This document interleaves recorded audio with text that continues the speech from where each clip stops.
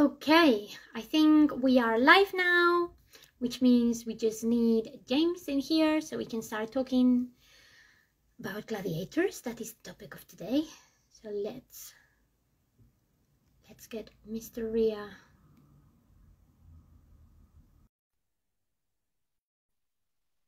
There we go. Hi. Hi from Petra and hi back to you from the UK. Hope you're doing well, my friend. And James is just here too. I just accepted your invite, so I don't know why it's not working.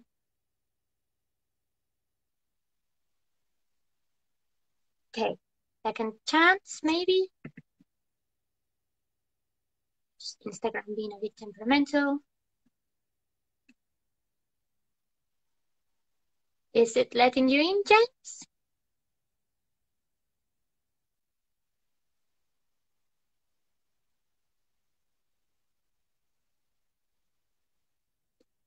Hey, having some technical problems. Come on, why don't you just let him into the chat?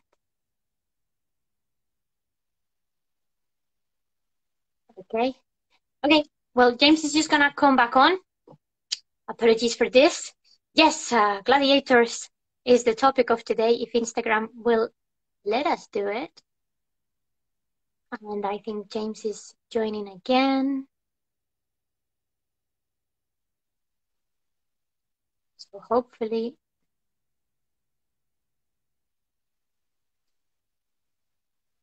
Oh, and there we go. Yeah. Took a moment or two. Yeah, sorry, I didn't know what was going on there. That's all right, no worries. Okay, cool. Well, we are ready. And, well, cool. As long as you are ready, then we can get started. Yeah, no, all good. And yes, James is indeed the gladiator. So the cat is kind of out of the bag. But I will do a very brief introduction for those of you who have just joined us, or for those of you who are watching this at home. Welcome to the second episode of HISTCLUB, which is a series of talks with historians and archaeologists about different topics in history. I am Lily. I am the CEO here at Travelusion Tours. We are a tour guiding company and an educational company on history side of things. And today, our very special guest is James here. You may know him because he's done some reenactment stuff with us previously, but James is a historian of his own right. He doesn't just go around winging swords. And he's going to be telling us today about gladiators. Why do gladiators become such a phenomena in Rome and beyond? And any questions that you may have on the subject. So I will let James introduce himself first. Hello, yeah, so I'm James. I am a Roman reenactor, first and foremost. I'm part of a British group called Leg 2, Second Legion of Augustus, or Legio Secunda Augusta, based down in Portsmouth in the UK.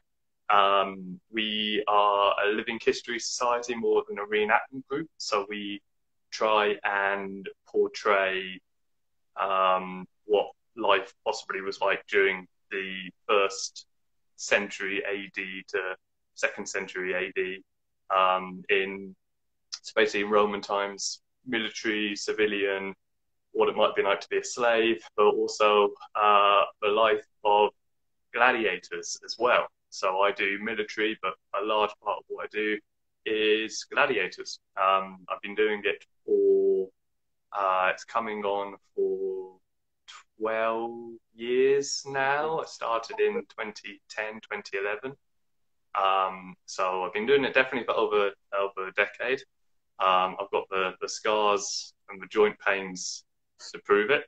But it's a very fascinating area, and it's because it's probably one of the largest areas of myth busting that you get when you're looking at Rome period and Romans. And it's mostly because we probably see gladiators normally as this kind of just barbaric blood sport that everyone kind of just abhors in modern times. But it's so much more. It's so much deeper than that, and it's always interesting talking about it to the general public, and well, basically busting those myths and actually showing a bit of an uncomfortable comparison between basically us and them. It's always a fascinating topic to be discussing with people. But yeah, that's me. That's what My James does. intro. And it's not just I look a lot at the academic side of it. It was actually the topic of my PhD, looking at gladiators in popular culture. But also it's just really fun to hit people with thoughts. So it's best of both worlds. We just have a really quick comment from Preta Pro tour guide. He's actually one of my tour guide friends. So if you're ever in Jordan and you want a super cool tour of Petra, go to this guy. He's the best. But yeah, he's just saying in Jarash, a Roman city in Jordan, there was a few years ago a gladiator show. And this is actually something that is becoming really popular, right? Because one of the things that James actually does is he goes with his group to places where they do recreate actual fights. So just to start with, can you sort of run us through what people maybe used to be in a gladiator fight, and then maybe explain us that's what we see in popular culture, but how it would have actually been in Roman times? Yeah, sure. So, well, it's probably the best thing to start off with is if you get someone who says this is exactly how a gladiator fight would have happened, they're talking out their arse, because we honestly don't know the truth. We're not in it. No one can say for certain that all games happened in this order. I like to get this out there now because, as anyone who's looked at the ancient world knows, it's just a puzzle with like 90% of the pieces missing normally most of the time. So we don't know for certain how gladiator fights happen. But so yeah, as I said, if anyone kind of said, "Oh, this is how it definitely happened," they are just outright naturally wrong. But generally, the image that normally gets portrayed in movies, in cinema, and things like Gladiator and the Spartacus series, although I'll come on to that in a little bit, is normally two guys or maybe a bunch of people in a sandy pit, just hacking and slashing at each other and basically just decapitating one another and lots of blood, lots of killing, and just lots of death. Basically, it has been put down as like ritualized slaughter and just entertaining and slaughter for entertainment, and that's how popular culture normally portrays it as. And that's been and that's kind of come from the fact that it's more gruesome that way. It goes with the whole barbaric appeal. Also in academia as well. It's only been recently in the last few years that people have actually started looking at gladiators, looking at the games as being more than just kind of brutal combat. So if you go back kind of a few years back in like even just like the 90s, there was one guy called Polyakov, and he basically didn't even class it as a sport. He said sports had to have a set of rules, they had to have a set of conditions. He said gladiators fighting wasn't even a sport. It was just pure basic murder for entertainment purposes,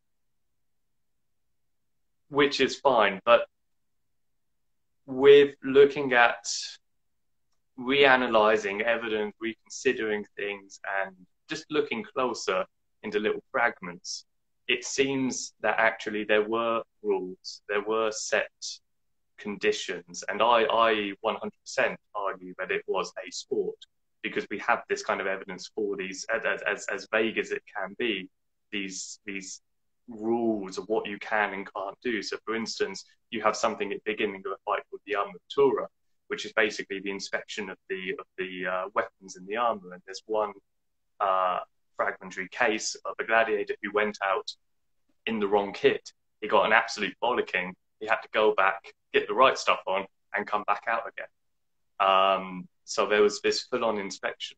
There was, what we can tell, the most modern comparison is basically a referee in the fights called a semi-rudis. He's depicted quite a lot in mosaic gladiator fights and full release. He's normally a guy with a tunic with maybe a red clawy down the sides of his tunic. He's normally seen with a stick as well. Again, can't say 100% or for certain what his main role was, but it seems that he had definitely presence and control over the gladiators, so maybe he was more like a referee. But that's someone who I've never seen them depicted at all in movies or TV series or even in documentaries about gladiators. It's kind of this forgotten figure. And even in the fighters themselves as well, we have evidence that there was this kind of unwritten rule that you looked after yourselves. You looked after each other in the fight. And we do have evidence, again, fragmentary and it's not in massive abundance, but we have evidence that actually some fights, maybe the majority of them, were maybe choreographed, and certainly not all the fights were to the death. In fact, it seems that a rare number of them were actually to the death. A fine example of it is in Pompeii. There is graffiti advertising for the gladiator fight, and it specifically states to the death. Now, Roman writing at the time, there was a big assumption that you already know the context of it. Again, they're not writing for us to have read it in 2,000 years, and they think, oh, I better, there's going to be some nerd looking at this in 2,000 years. I better make sure they know that this is to the death. It's going to be for the common audience. So if you are specifically advertising to the death, it generally presumes that that's not an ordinary thing. That's a new, exciting thing. It's kind of like again, I do like to compare wrestling, modern day professional wrestling, with gladiators. And the idea of you get these special matches like Hell in a Cell or tables, ladders and chairs, or I Quit matches, the proper brutal kind of things that will grab the audience in. And this kind of to the death state is definitely one way of doing that. Cool. So there are the kind of main differences between the real life, well, what we know as to be the real life fights and what we see in popular culture is that actually popular culture very much exaggerates the brutality and the violence of it. And actually, this all ties in with a question that we have on the chat, which is about the actual nature of where do these gladiators came from. So Petra Pro Guy just asked, gladiators, were they champions or prisoners that became fighters? And I know there is actually a lot of research that has been done about this, and I know this is something that you're particularly interested in. So could you tell us a bit more about who these people were? Why did they end up in the arena, where they came from? Yeah, well, it kind of goes, the supply of prisoners, and we normally think of prisoners of war at this point, so just captured enemy fighters. The big kind of supply and demand generally seems to have the trend with whether Rome is expanding or not. So during the kind of at the 2nd century BC and in the 1st century BC, when Rome is expanding quite a lot, and you've got the kind of expansion into the east, but then you've also got the expansion into Gaul. There seems to be it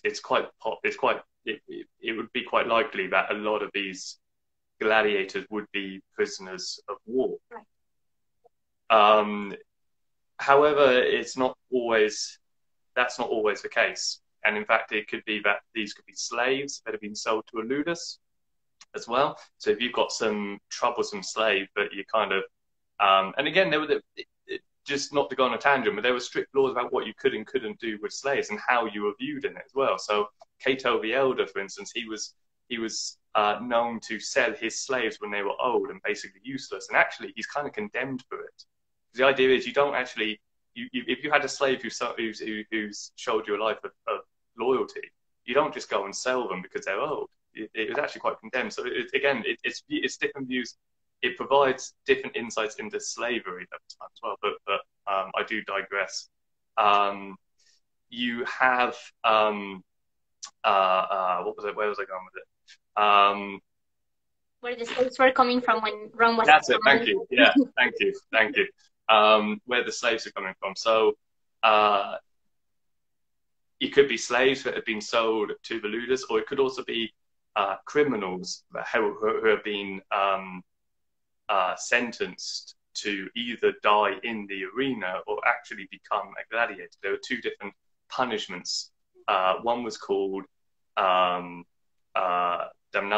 ad gladium, or damnatio ad bestium, or even damnatio ad ludum. So the idea is that either basically ad bestium means you'll be killed by animals in the arena. Gladium might mean that either you get killed by gladiators or actually might end up having a chance of becoming one, or ad ludum means you'll just get sold to a ludus.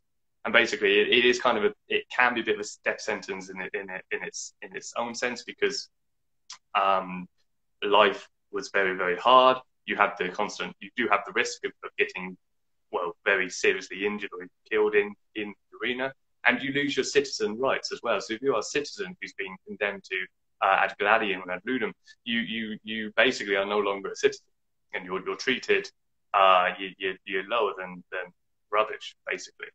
But also, you could voluntarily become a gladiator as well, and this is the interesting part as well. These are called the auctoritas. I wanted to ask about that because we have another question which asks what was the reason that these gladiators were fighting for, and if they were fighting for their freedom or what for.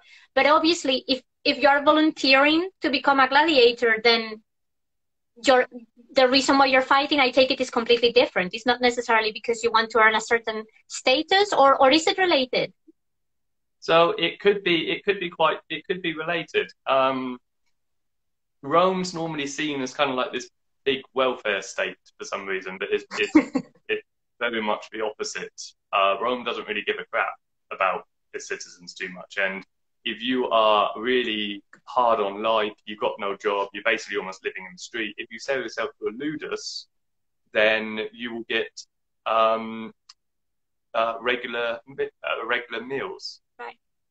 And good meals at that. You will be trained, basically. You will have a roof over your head. If you do well, you will be able to. If you win fights, and you earn money for the ludus, your gladiator school, you will take a portion of that. You will have your savings, what's called a picculum. And you could use that to eventually potentially buy your freedom, or even get perks as well. So if you become quite a good gladiator and the ludus knows your worth, you'll get perks. If you have a family, when you join the ludus, they could move in with you. You could have women. You could have, well, really nice wine and parties and stuff. There was a sense of you could get financial reward from it. Like I said, you could get this money that eventually you could either win or you could either like earn or buy your freedom back. If you were sentenced to it as like a slave or a criminal, then effectively you didn't really have a choice whether you joined or not. So potentially most of the time you were either trying to make your life as good as you could in the circumstances, or maybe tried, and with the overall aim of trying to get out of it at some point, and become maybe like a freedman, or Stalis. But there was also, gladiators are weird in that they are legally, they are the lowest of the low. They're kind of almost even lower than slaves, technically, in some ways. But they are incredibly popular. There is normally a comparison of gladiators having the same kind of like social profile or popularity profiles, like what they sports heroes, or like things like football and whatnot. And actually, that does seem the case. In the fact that fight editors will actually kind of hire retired famous gladiators to almost kind of like spotlight or be like the main event in some show. So these guys had a lot of fame. So even like if you wanted to just try and become rich and famous, basically, doing it in becoming a gladiator in that sense is not a bad way. And there's another element in it, and this is where kind of like part of the newest research is tend to looking at the moment, and it's looking at women as fighters as well. Now we often get the term gladiatrix. Yeah. The term gladiatrix is a modern term. There's no Latin source, or there's no original source that specifically states the term gladiatrix. But we do know women fought in the arena. In fact, they were so popular at one point that a law came out under Hadrian that stated that women of wealth cannot fight in the arena. They're banned because it was something you didn't want to do. So there's arguments about, are these people kind of the ancient form of feministic fighters? Right. In a way, they're rebelling against the norm. But if you also think about it, if you're a woman at the time, you're kind of mostly housebound. You're stuck with the same kind of day-to-day routine. If you get the option of going into arena, swinging a sword about and having some proper excitement. All right. I can see the appeal in that. I mean, you know, whatever floats your trireme. Yeah. But yeah, it could basically, whoever people joining the Gladiators could be a mixture of trying to get some financial reward, maybe some fame, but also just a fact of, like I said, you will get regular food, you will get training, you'll probably become healthier than you'd ever be, and you'd have a roof over your head with the chance of extra perks in life that you wouldn't, that you probably have no chance of getting if you weren't a gladiator. Yeah. No, that makes perfect sense. And I think that really helps us sort of understand how gladiators, you know, how sometimes the reality that we see on the TV or other media may be warped. But I think, you know, one of the things that most people know about gladiators, and I was hoping we could talk about, and in fact, we have a question about this, is like the different types of gladiators, right? Because they were not all the same. It depends on the equipment that they were using. And actually, one of the questions we have on the chat is, what was the gladiator's famous weapon? Like, was there any in particular that were more famous than others? Was there any particular type of gladiator that was more famous or popular? And did that have anything to do with their weapons or their fighting styles? Can you tell us a bit more about that? Yeah, the most famous weapon. So yeah, there were loads of different types of gladiators. The name gladiator, effectively, it means kind of swordsman. So the Latin term for a generic sword is gladius. So gladius, gladiator, it basically means like swordman. And yes, for the most part, particularly early style gladiators, or the gladiators in the early days, they did mostly fight with swords. The weapons do start changing as a mixture of, it's a mixture of new enemies that Rome faced and defeated, and entertainment value as well. So, for instance, if we take the Samnite gladiator, which is quite common during the 2nd century BC going into the 1st century, the Samnites at that point were kind of still a recent enemy, and in fact, the Samnites do feature as a kind of cultural faction during the social war in the early 1st century BC. So they stay quite relevant. When you get into the 1st century AD, the late 1st century BC and going into like the 1st century AD, the Samnites aren't really kind of an opponent of Rome, or they're not really seen as they're just part of Italy now. Right. And so trying to have what would be a Samnite gladiator, or basically a gladiator and kitted out to look like a Samnite, probably a lot of the newer generations not really going to know what they're going to look, not really knowing what they look like. So you change them up. So with the Samnite gladiator, and kind of like the Gallic gladiator, they kind of transform into newer versions, more kind of entertainment style versions. So the original types seem to be that they were the types that they were representing enemies that Rome had fought and defeated. So things like the Samnite gladiator, but then you've also got the Hoplomachus, which was a take on the Macedonian phalanx troops. You've got the Thrakes, so Thracian. These were opponents that Rome had fought and Rome had beaten, and basically it's almost like kind of like a military museum kind of in this sense. And that's all fine, but then people would kind of eventually get bored. They'd see the same thing, so Rome needed to mix it up a bit. So in what seems to be about 20 BC or so, we see this attempt at a fighter with a net and a trident. And it's the kind of it's also the kind of proto-retiarius of the time. Now, for a long while, people were wondering, oh, well, it's a take on fishermen. And retiarius basically just means net man. And it was a take on a fisherman. But actually, even the retiarius seems to have had some military influence from one of Alexander's conquests. Alexander the Great's conquests. So basically the weapons start varying. So whereas before the sword was becoming quite common, was the most common or basically the most primary type, now you were seeing different kinds of weapons. Now you're seeing tridents and nets. You're now seeing spears. You also got sagittari, which are basically archers in the arena. You have esidari. Yeah, you have esidari as well, which are chariot fighters. You have this really weird looking weapon, which is kind of like it's like a crescent blade. It's basically a big I'm trying to, how do I describe it? It's like a kind of gauntlet that you put your hand in and there's a bar and you grip the bar and it's connected to this crescent shaped blade called an abel. Okay. Now we're not too sure on the proper types of gladiators that used it, but it seems to be a form of second that used it, or maybe or a gladiator called the Arbelas.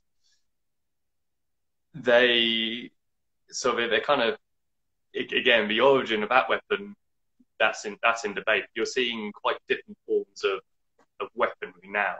So it still relates in part to Rome's history, and it's kind of, in a way, a bit of a free history lesson to people. But also it's mixing up the combatants and mixing up what you see to keep it a bit more fresh and entertaining. In terms of the most famous weapon, it's probably actually maybe the trident and the net. So the retiarius, I mean, if you go on Google and type in gladiator, 9 times out of 10, the first few images that come up is going to be of the guy holding a trident and a net. So I'd say either the traditional sword or the trident would be the most famous kind of weapons. But yeah, there were several different types, or there were loads of different types of gladiators. They seem to be the same types no matter where you go in the empire. Right. So it's not like Greece would have a set different versions, Italy would have different versions, and everything else. And this might come down to how universally the games were regulated. And it seems that if they were the same types, then it's likely they had to wear the same form of equipment and whatnot. But yeah, it wasn't just a case of just a guy with a sword and shield attacking another guy with a sword and shield. In fact, it was very rare to see two opponents kitted out exactly the same, because you haven't got that variety. Right. You gladiators are often split, even from the Roman sources. They're split between maybe what's normally referred to as like a light and heavy, or small and large shield as well. So you might have the pamillari or the scutari. So the scutari are the larger shields, who are normally with heavier guys, and the pamillari are normally the smaller shields and the lighter guys. They would normally face off each other because you've got two opposites. You've got kind of a David and Goliath, right? Strong and big versus fast and agile kind of dynamic. Basically, kind of when you stick, like, again, for like wrestling powers, basically when you stick like Rey Mysterio in the ring against the Undertaker, that kind of dynamic. That's fair. Yeah. And just because I'm becoming aware of the time, we have about 15 minutes to go on this. But one of the things that we sort of said that we wanted to do with this talk was sort of doing a bit of myth busting. So could you maybe pick apart a little bit the film Gladiator to sort of show people, you know, this may look very, very fun on TV, but actually these are some very sort of clear trends that they've set up that a lot of people sort of think this is how gladiators were, that are actually very far removed from the reality. Yeah. Is there any particular either kid or person that people would be familiar from that film that would simply not have existed in Roman society, or would have been very, very different? Okay, yeah. So I'm going to need more than 15 for this one. Well, but, try and condense it. yeah. Let's say, so first of all, let's go with the weaponry. Let's stick with the weaponry. So I love the film. I love the film Gladiator. I honestly do. It's up there as one of my favorites. But the weaponry, and this is very much in line with popular culture as well, is it incorporates a philosophy of neo-medievalism into it. I'm not going to go too much into depth in this, but basically, when you think of barbaric weaponry, you will often think of medieval weapons, things like flails and maces and just great big axes and war hammers and things like this. The most brutal kind of just absolute like barbaric, badass weaponry comes from medieval parts. Now, when you're trying to portray the gladiator games, and that's what the Gladiator is trying to do, it's trying to show the brutal side of gladiator combat. One of the ways of trying to make something as brutal as possible is give it the most brutal weapons.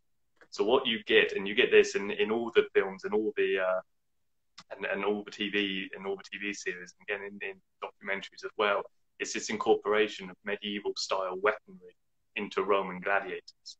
So, for instance, it's a fantastic scene in the movie where they're waiting. I think they're in Libya, and they're or in Tunisia maybe, and they're waiting to go into the arena for that first time. You've got them all waiting in that corridor, and one guy pees himself. And I love that. I love that scene completely. But then as soon as they run out, one of them just gets smashed in the face with a mace, with a flail, kind of weapon. So the weaponry themselves, they didn't have any of that. They had, again, like I said, they had swords and spears were probably the most common types that you'd see in the fighting. Maybe the trident with the net for the retiari. Maybe Segatari had some bows and whatnot, but it wouldn't have been. They wouldn't have been able to jump forward 300 years to grab some mace and come back again. Axes are interesting, and it's something I'm looking at the moment in terms of how much axes were actually kind of incorporated into ancient culture. Right. But specifically for gladiator games, they weren't used. No. So it's a complete incorporation of the most brutal weaponry you can imagine, mix it in with one of the most brutal kind of historical entertainment factors. And it's in terms of like getting your point across on how brutal and violent gladiator games were. It's just a perfect match. The second kind of myth is probably, it does things really well, but it's probably the second thing is that, I'll do two quickly. So first one's not just the weapons, but also the armor or what they're wearing. Mm-hmm. So you've got Maximus himself. He is, well, you've got Russell Crowe. He's wearing that kind of breastplate. Yeah. And he's wearing that spiky helmet. We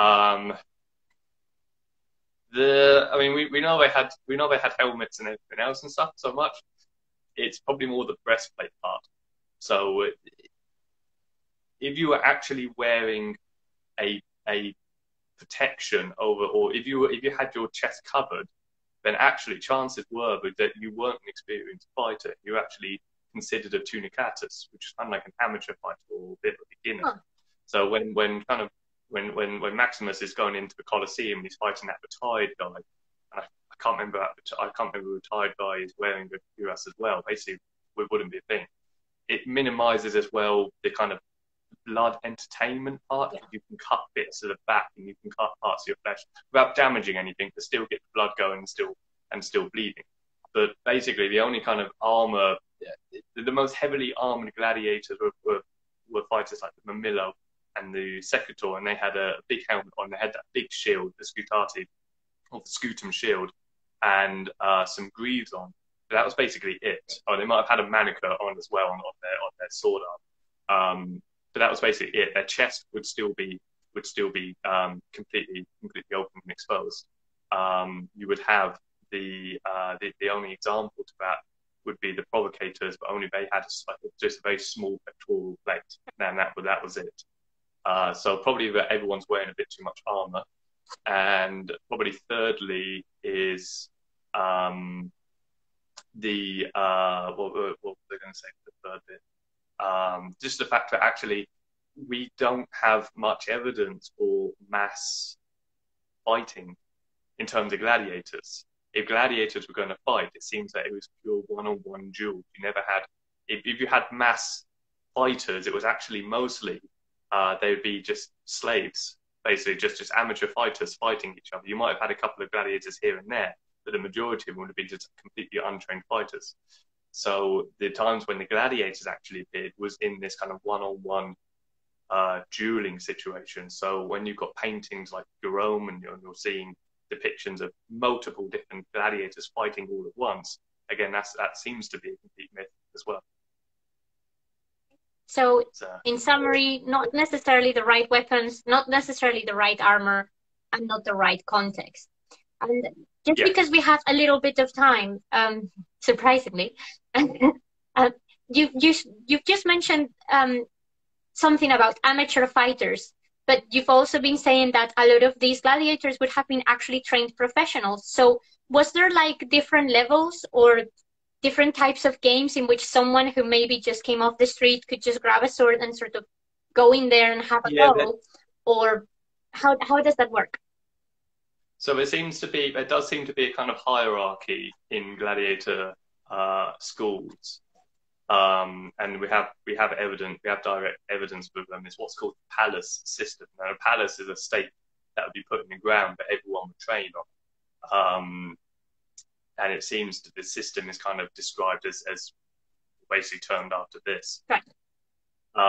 It's basically a hierarchy, and you would get the top people, and it could actually be in a single school. It could be split into different types of gladiators. So you might have the palace system for the Thrakes, you might have the palace system for the Retiari, and for the Secutors and whatever else.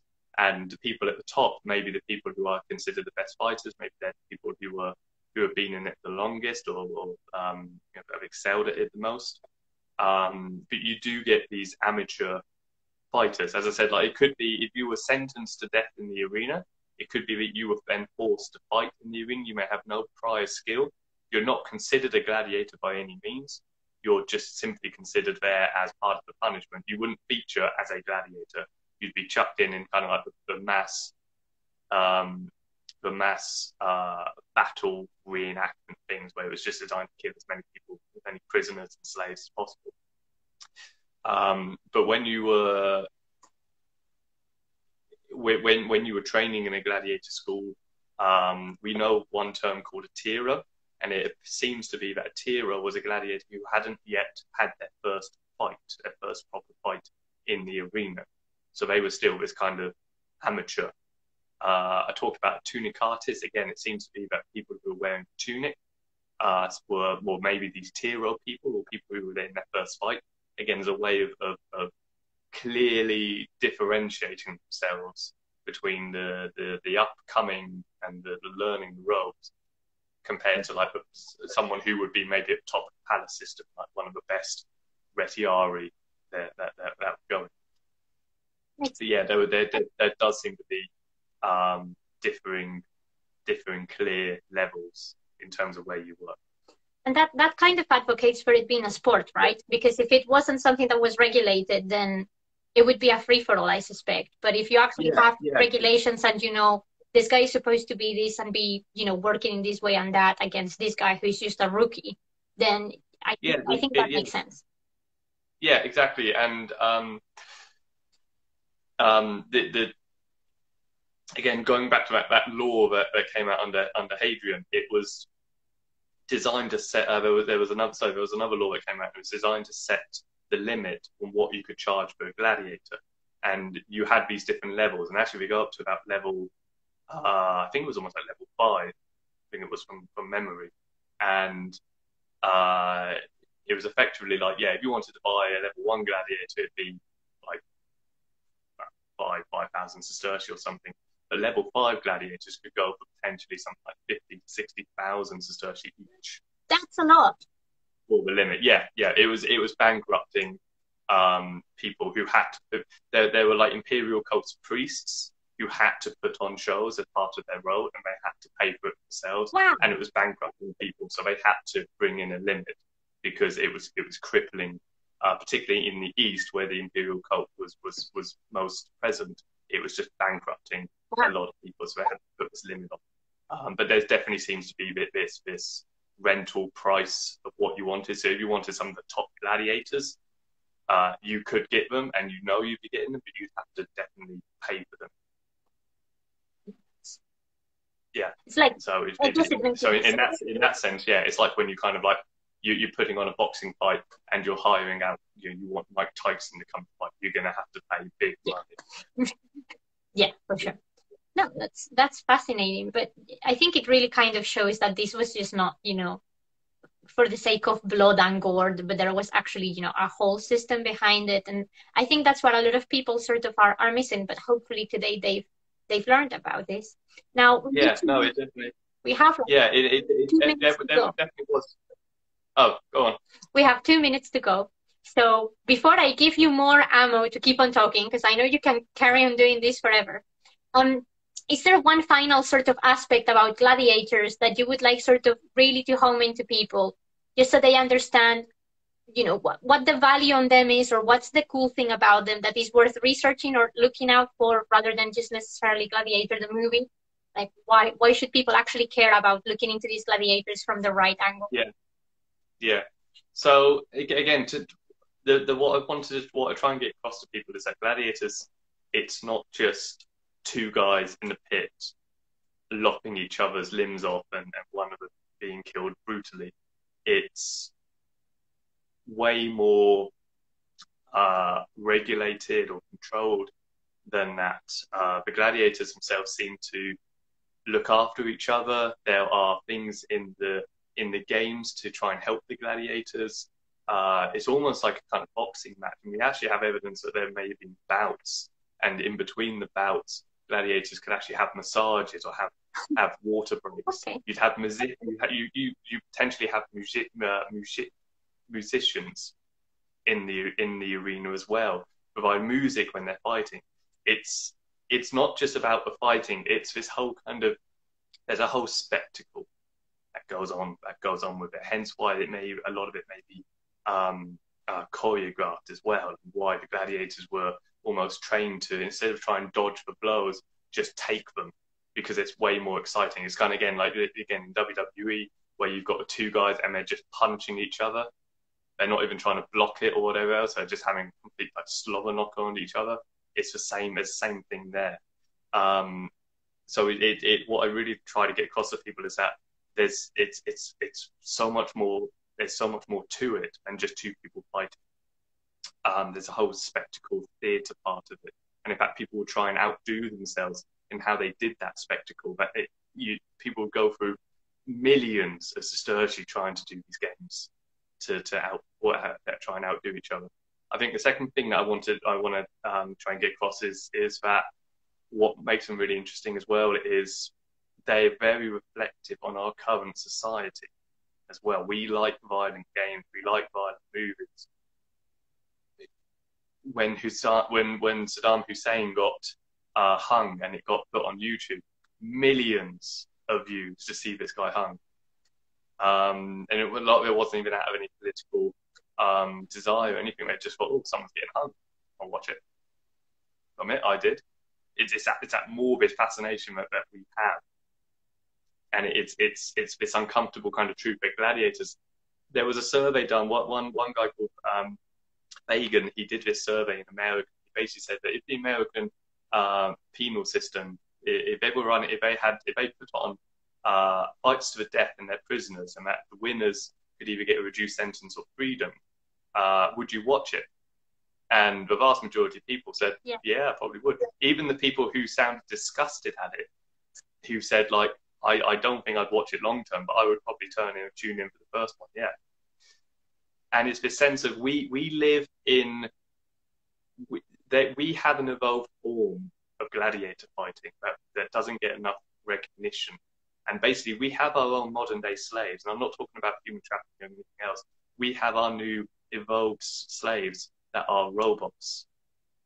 And one of the main things that we're now doing with our robots is getting them to fight each other. It's almost as humans, like as soon as we can get some combat out of something, we're immediately going to jump to it. So things like robot wars, and movies about just giant robots hitting each other, like something like Pacific Rim or whatnot. We love it. And actually, I could talk about this in greater depth, and I'm running out of time. But do watch something like Robot Wars and consider them as this new 21st century cyber gladiator. And you may well realise that actually we're not any different than we're not on this kind of pedestal that we try to put ourselves on compared to Roman people. We like to compare ourselves. We like to think we have honour and whatnot, like the ancients. But as soon as there's something violent and barbaric, like enjoying gladiator games, we try and cherry pick bits from ancient culture and whatnot. But when you watch something like or even just like old school UFC MMA fights and whatnot, but things like Robot Wars, we're not really any different. Makes sense. So essentially, humans haven't really changed that much since Roman times. No, not at all. And in fact, there are gladiator fights going on in medieval times and all the way through history. So it's always been a constant. Even when the Romans went Christian, there were still gladiator fights. But it's essentially something in our human nature then.